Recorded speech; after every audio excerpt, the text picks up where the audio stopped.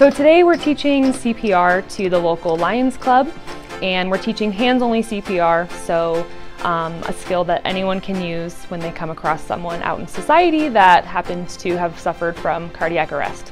Heart attacks are #1 cause of death in society.